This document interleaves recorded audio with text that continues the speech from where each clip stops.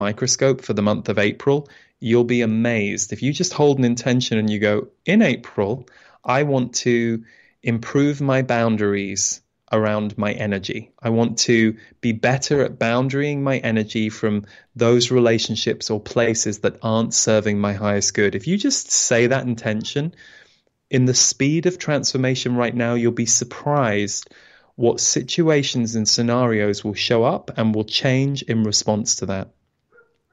Astounding. Well, that was something I noticed in your book, is that you feel and say this. It's not, you visualize yourself, you visualize the things that are occurring, but verbalizing is what you suggest strongly doing. I really do. And you know why? I think all of us can be intuitive and we can all have a visionary mind, but our mind is also the place where we hear messages from our conscious and our subconscious mind. And so if you write down your intentions, your channeled thoughts, your affirmations, there is something very powerful about bringing those words out of your body and seeing them reflected back to you. So sure, saying things out loud is really powerful, but I highly recommend writing things down. The power of our intention and affirmation is shockingly good, but we don't tend to do it. We'll happily buy a book of affirmations from someone else. And I always encourage people. I know, right? Yeah, but don't get me wrong. I mean, it's great. I definitely learnt how to create my own affirmations through some of the books that I read and through the Z's who would give me affirmations. But they always say, create your own. And all we're doing is showing you a universal tool that you can use. So I'm a huge believer in two things, intention and action. And sometimes if you feel inert, if you're deeply depressed, if you're having a challenging life, you maybe can't take action. No part of you feels capable of it, but you can write an intention. And what I'm a big believer in is write an intention. So your intention for April might be, I want to create a more abundant life. Now, what action steps can you do to back that up? So first of all, acknowledge the abundance you have in your life. Oh, wow, I have a house.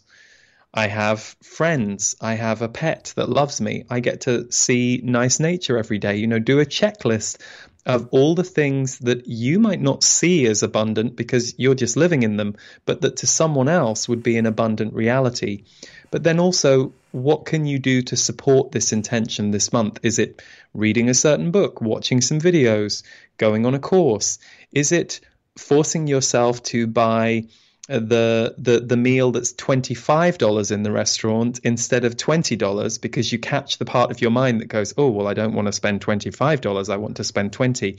And you can actually afford to spend $5 more on the meal, but you've got this script running in your mind about the meal.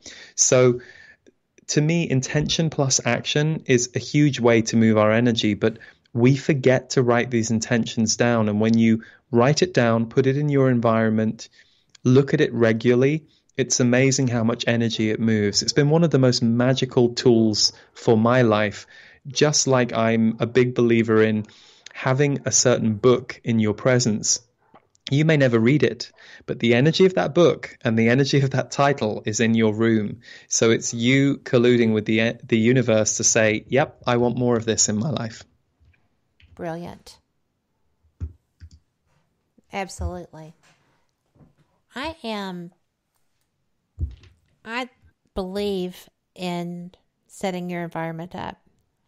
I had to spend 3 months in one spot, literally one spot, for a health reason.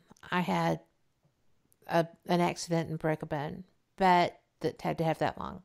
But I couldn't control my environment.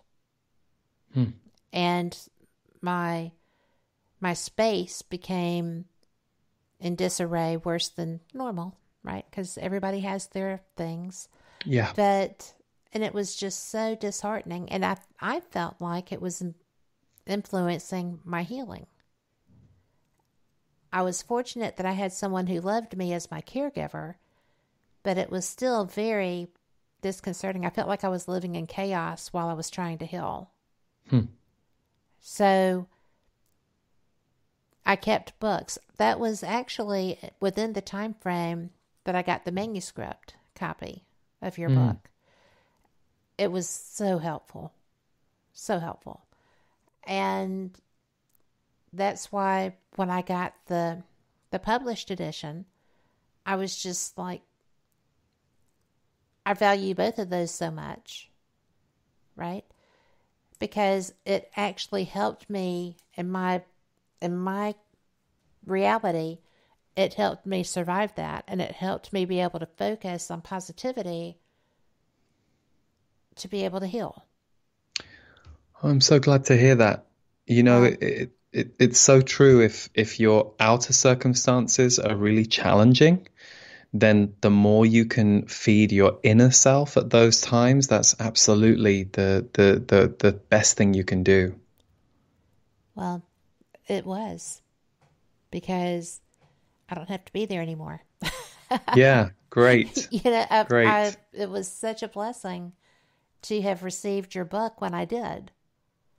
And Kim was fantastic with that. And I was not the most communicative that I've ever been at that time, obviously. Of But course. but she was just wonderful. Oh, And fantastic. the book was too. You know, one of the things that evolved from that was embracing and preparing for sleep.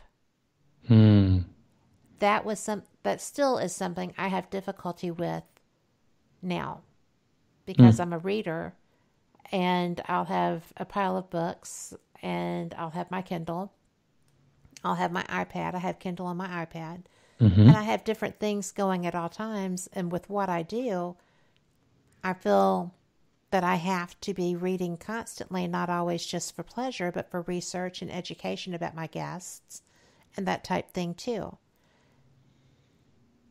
It's hard to make yourself actually welcome sleep the way that you suggest. But I've been learning. And thank you for that too. But I wanted to touch on that, if you don't mind, a bit. Sure. Are we at that Yeah. point? Did you have something that you wanted to continue Yeah. with the other? Well, no, that's perfect. It's interesting just hearing you. I mean, I think it's funny when there's a chapter in the book called "Sleep: A Surprising Key to Self-Mastery." And what the Z's really share is that we can use sleep in an intentional way. So they say that sometimes our dreams will help us process things that we either didn't need to process in a human way in the day, or that we didn't process. So, for example, you might have a scary nightmare and you wake up and you think, "Oh my God, I had a scary nightmare," but you don't realize how much you processing fear in that moment or anxiety helped you. So they say the sleep state, it's a little like dying. They say the only difference between a sleeping person and a corpse is a pulse, because they say that the soul returns to an elevated state. It's you essentially leave your body. I So actually with that, kept that quote written down. right, yeah. So with that in mind, one of the things they greatly suggest, and I've used this and it really does help, is let's say you had a rough day, but you go to bed and you're like, "Oh God, today was so tough and intense." You can say before you go to sleep, "Tonight when I sleep, I want to let go of the stress of today, and I intend for tomorrow to be an easier, more flowing day." And you literally say that out loud, or say it in your mind if you're sharing the bed with someone and you don't want them to hear what you're saying. But you can actually command that over the arc of your sleep, you will let go of what you were dealing with that day, and you will refresh the plate ready for tomorrow. Now, on some level, this happens anyway in sleep, but that in the same way that we can ask for angelic help whenever we are feeling stuck or down, it's important to remember to ask for this intention. And they call it sleep remedy. So you create your own sleep remedy based on what you feel you need before you go to sleep. And it, takes 20 seconds, but it has a very powerful effect. Well, I just love Wendy in chat said kind of like rebooting your brain back to default settings, and that's exactly how you adjusted it was Yeah. was through a rewiring. It just gets you back to your central place of being before you start your next day. Yeah. Yeah, absolutely. The one thing that I thought was, it really does resolve bad situations. One of our listeners is in chat, and she said that her situation is unusual, but not really that unusual in today's America. She's caring for an aging parent who is in a difficult phase of life.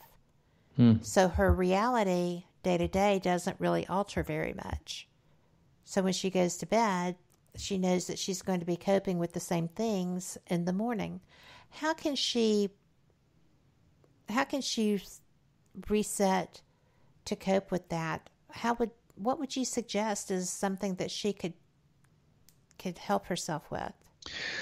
Well, a couple things. I would say that, again, it kind of goes back to what we said earlier. Given she's dealing with difficult outer circumstances, two things: to really feed her inner self and bring herself as much positive energy and inner sustenance during this period of time, because this period of time won't last forever, but it is happening right now. But also to see where can she get extra support on the practical plane. What other support is available to her so that this isn't all on her all of the time? Because if she's worn down, it's going to be very hard for her to give care. Now, I get that these kinds of situations are very difficult, but to look at those two things and to see if there are any solutions. Is there somebody who could relieve her an hour a week or an extra hour a week so that she has a bit more space, but equally to make sure that in her downtime, she's really feeding and nurturing her inner self and creating an intention where you write down on a piece of paper, I will get more peace and more help with this situation with my parents. This will no longer be all on my shoulders in the way it is now. I invite this to become true. So something along those lines. So basically manifesting through intention.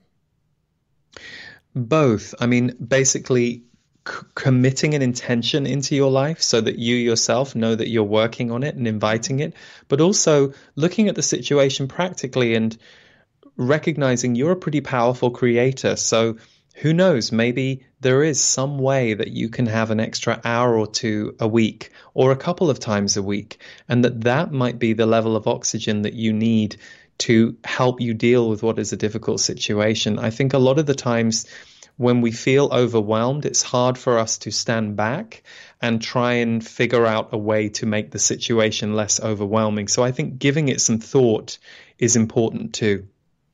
I agree. With that being said, we have a little 2-minute break and we will be back on the flip side.